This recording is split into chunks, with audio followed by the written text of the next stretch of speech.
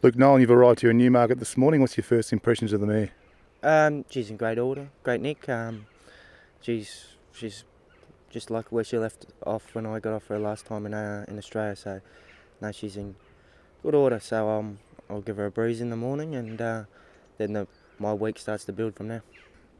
You've seen her here for the first time this morning, and as you said, most of her work was done before you came. Yeah, that's right.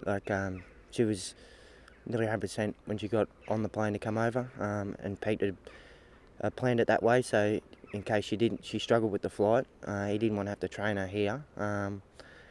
She could have gone straight into the Ascot race without a gallop. So she thrives since she's been here. So she'll do a little bit in the morning, just to blow the cobwebs out, and Pete's very happy with where she's at. So that makes my job a little easier, knowing that Pete's very happy with her.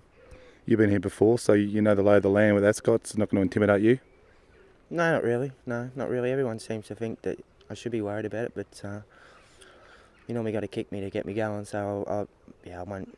I've got a great deal of faith in this mare, and she loves a straight course, and she'll travel a long way down that straight. So look, she's going to make my job easy as it is. So I haven't got too many concerns about it. So just looking forward to getting it over and done with on Saturday.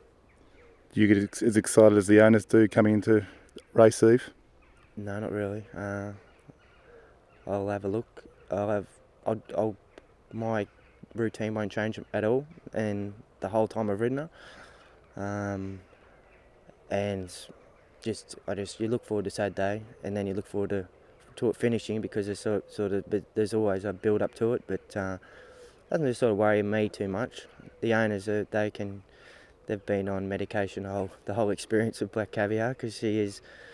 Some of them get very nervous, so I'm glad I don't have too much to do with them pre-race, because they might rub a bit of that off on me. But they were overwhelmed, and probably just the feeling of winning. It's more of a relief for everyone involved with the mare. You know, it's not you don't seem to get pumped or carried away with it at all. Your first emotion you experience is relief, because she's won again, and hopefully that's again is the same feeling we have on Saturday. At the end of the day, though, you're not going to be too worried about the opposition. You know you've got the horse to win the race.